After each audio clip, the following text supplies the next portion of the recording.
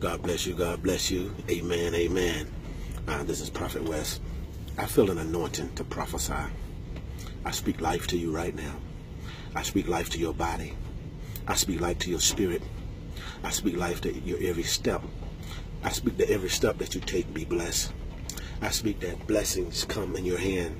I speak that on tomorrow, a new thing is going to happen to your life. I speak on tomorrow, your healing is going to wake up with you. I speak tomorrow, new things are going to open up to you. Your understanding is going to open up. I speak even on tomorrow, joy is going to come again. I speak on tomorrow, God is going to give you a revelation of who he is in a greater way.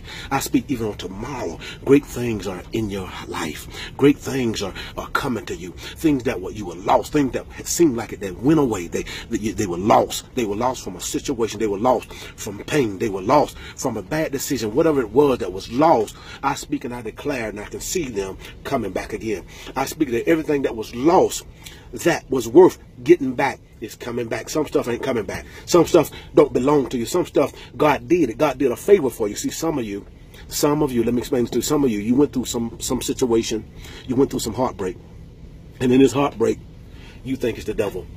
You think it's the devil that did this thing, that caused you to be separated from this person, that caused you to be separated from this people. But it wasn't the devil, it was God. God gave you a Passover.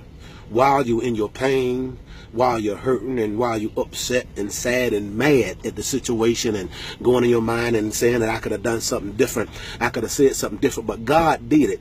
See, because God sees down the road. See, because in that situation that God broke and God caused to end, see, God saw down the road a piece there was going to be trouble.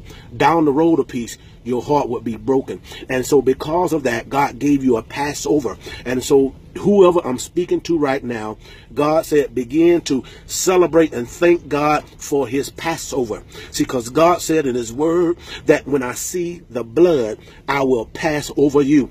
And some of you, the reason why God passed over you, your grandmother's mama, they've been praying for you. God's hand is upon your life. You are chosen. There's some of you, you're chosen.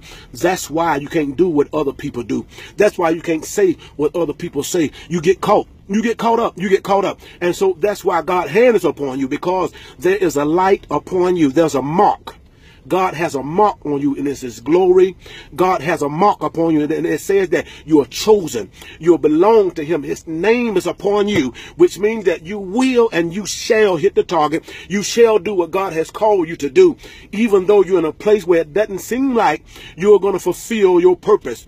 You're going to not fulfill what God has called you to be or what God has called you to become. But listen to this. David said that he was so confident in God that he said that if I laid my bed in hell, oh Lord, I know you would be there. See, God is in that situation, in that bad situation. See, but God created and orchestrated this situation that you might launch from your power, from your pain, from your turmoil. What it's doing is like a fuel that goes into a spaceship that's about to launch, and the clock is ticking 10, 9, 8, and once it hits 1, it will detonate and launch off. See, the clock is ticking on your life. The clock is ticking on the purpose that God has designed for you. There's a timetable that God has allotted for what you're in and what he has for you. The clock is ticking. You're about to launch. You're about to expand. You're about to explode. You're about to go up. You're about to arise. So trust God and stay right there. God got you. God got you. In Jesus' name, God bless you. Amen. Be encouraged. Be encouraged. Greatness is upon you. Joy is upon you. Wisdom is upon you. Around the corner. Matter of fact, God said around the corner. Around the corner, there is something that's waiting on you that's good. Around the corner. So keep walking. The direction you're walking in, the vocation you're walking in, God said don't turn to the right. Don't turn to the left, but keep walking, because you get ready to walk into a greater place. You get ready to walk into your wisdom. You get to walk into your breakthrough. You get ready to walk into your love. You get to walk into your new assignment. You get to walk into your authority. Just keep walking. Keep walking. And see, things are going to keep talking to you, because the purpose of those things that keep talking to you is to get you distracted. See, the adversary wants you to look to the right, look to the left, but God wants you to keep talking. Keep walking. Keep walking. Keep walking forward, because the sound, there's a sound of his glory that's calling you higher. There's a sound of his glory. And I can see it now. His glory, I can see, His glory is like a fog. His glory is like a bright light. It's like a bright light in a fog, and it's calling you. It's calling you to come in.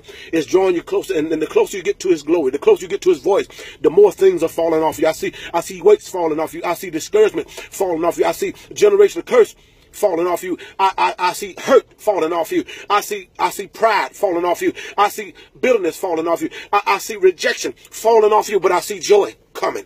I see wisdom coming. I see a breakthrough coming. I see miracles coming. I see joy coming. I see might coming. I see strength coming. I see confidence coming. Hear me, and hear me well. This is your day. Hear me.